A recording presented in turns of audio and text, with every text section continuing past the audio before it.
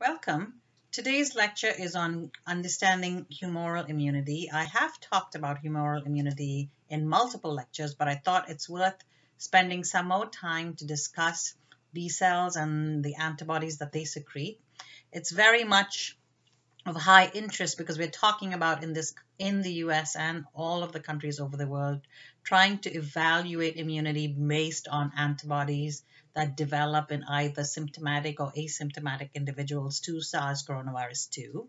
And if you're positive, maybe that's a certificate for you to return to work.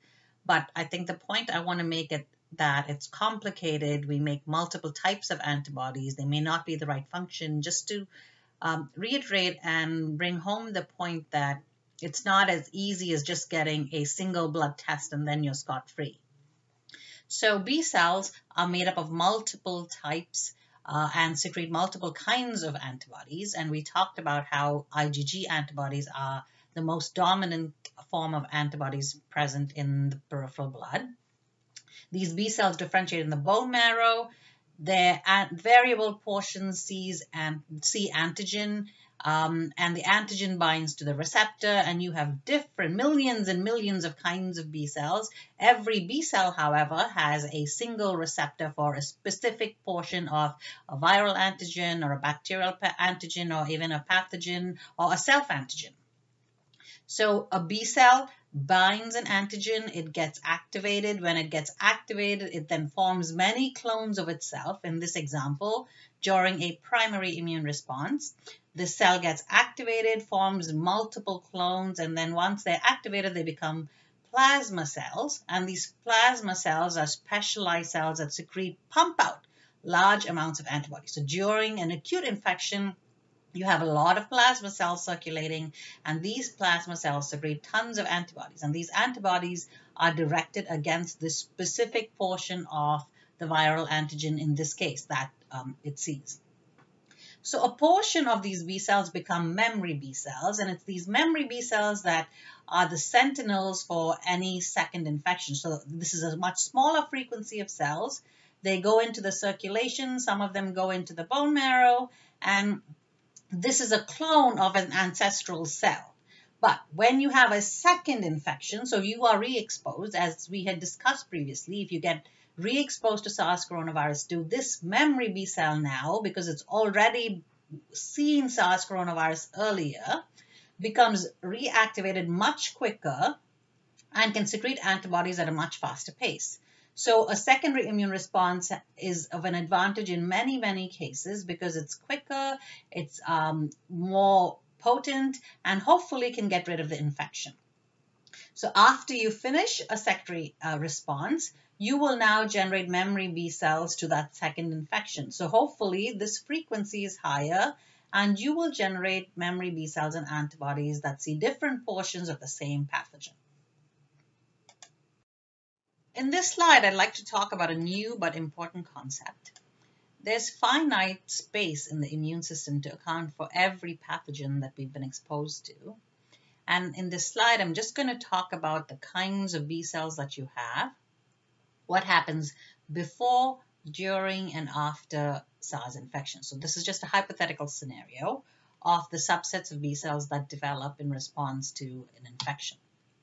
So all of us have naive B cells, and these are millions and millions of cells, naive B cells these naive B cells have not been exposed to a pathogen yet, but they have receptors on their cell surface, and some of these receptors will see portions of any pathogen that you potentially can be exposed to. So you have naive B cells to self-antigens, viral pathogens, and all of these naive B cells are ready and waiting to get activated. And along those same lines, you also will have naive B cells to SARS pathogen in theory. So in theory, you could have, in this example, naive B cells to, say, the receptor binding domain of the SARS coronavirus spike protein.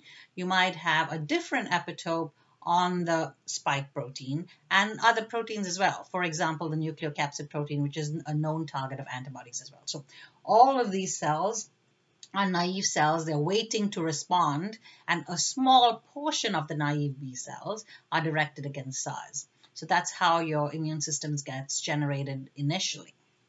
Now, you also have memory to many other pathogens. So you've been vaccinated, or we've all been vaccinated as children.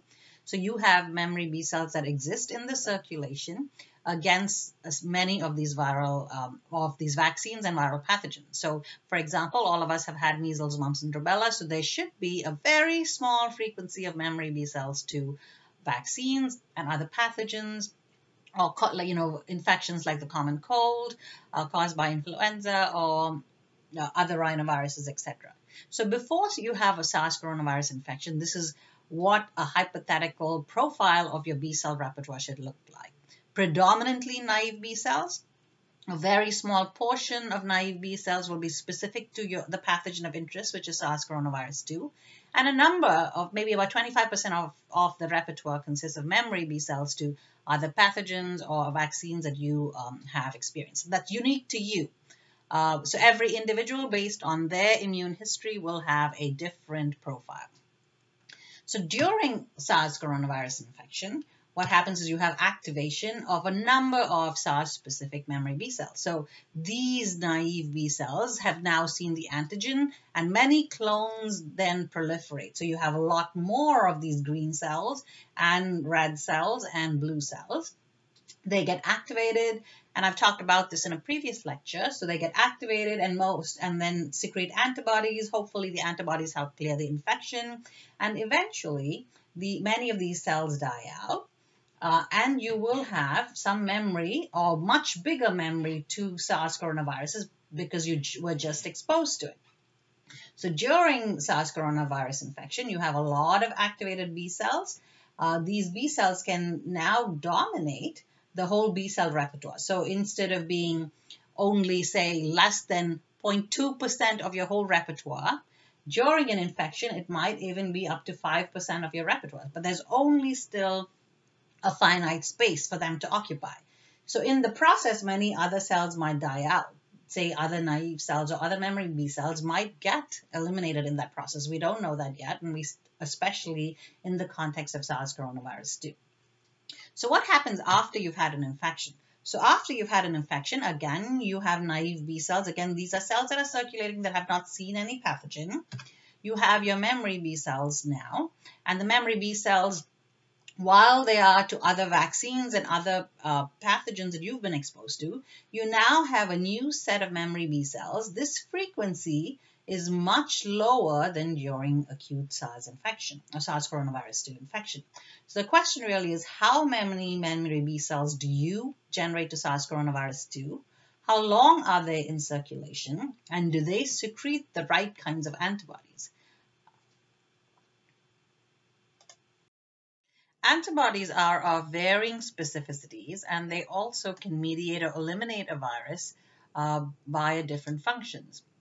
So the most important function that people discuss or are quite interested in is neutralization.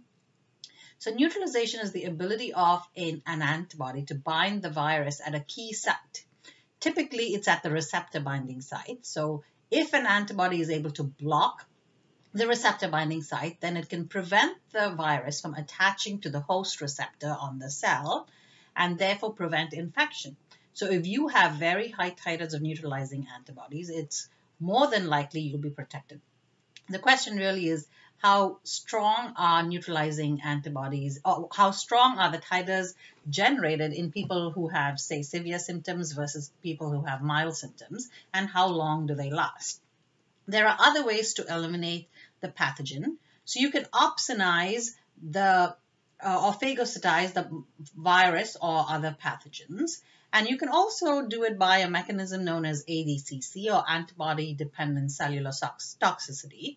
Here, another cell type known as the NK cell, with its receptor, are able to bind SARS-2 virus-specific antibodies. And these antibodies then recognize portions of antigens presented on antigen-presenting cells. So say a phagocyte that captures the SARS virus and presents it on its surface. If that antibody recognizes it and through its other portion, its constant portion, binds an NK cell, this NK cell then can get activated and then kill this infected cell. So that's one other way of getting rid of a virally infected cell. Or you can also, through the complement pathway, eliminate or phagocytose microbes or pathogens using complement fragments, or lead to inflammation and result in the lysis of microbes. So the question really is, what kinds of antibodies are we generating? In addition to neutralization, are we generating antibodies of different specificities and different functions? What's the proportion of antibodies that are generated with varying functions, and how long do they last? That's the key question. How long do they last? Ideally, if they last for years, it's a fantastic outcome for anybody, but we don't know that, and we're waiting to see and test who has been exposed and has long-lasting antibodies, and how can we accurately measure them. Given the intense interest in understanding immunity to COVID-19 or SARS coronavirus 2, I thought it was worth spending the time to talk about B cells being the cellular source of antibodies, and discussing the types of antibodies that are produced to infections. Talk about the general methods to detect SARS coronavirus specific antibodies using ELISA assays and Western blots, and that was in lecture 5. I also talked about convalescent plasma therapy, where you transfer antibodies from an immune individual with the hopes that those antibodies can decrease severe symptoms. So thank you again for your attention. This is Anuja Matthew, and I hope you and I have learned quite a bit about B-cell immunology. Thank you.